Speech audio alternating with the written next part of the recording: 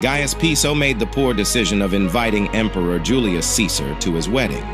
When Caesar showed up to the banquet, Gaius told the emperor not to touch his soon-to-be wife, Livia or Attila.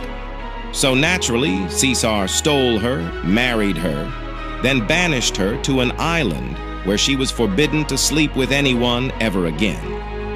Moral of the story? Don't tell Julius Caesar he can't do something. Julius Caesar slept with guests' wives. Dinner parties with Caligula were a nightmare for married couples.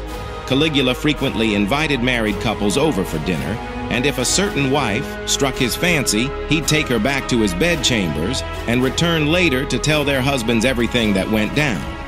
If that wasn't enough for him, he'd sometimes file a bill of divorce for couples just because he could.